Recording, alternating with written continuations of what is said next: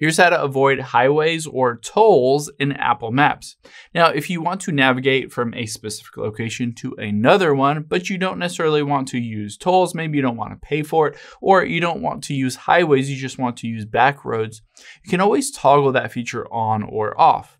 So let's open up Apple Maps here, and you can see I have this Apple Maps. I can tap on my profile at the bottom right here. And you can see at the very bottom is preferences. So let's tap on that. And you can see preference for directions. And then right under that is driving, avoid tolls or avoid highways. So if you turn both of these on, potentially the directions from one location to another will take longer. Of course, this will be the case if you're traveling from, halfway across the country or from the East Coast to West Coast, something like that. But if you're just traveling around the city and you really don't want to pay for tolls and highways, you can just toggle these on.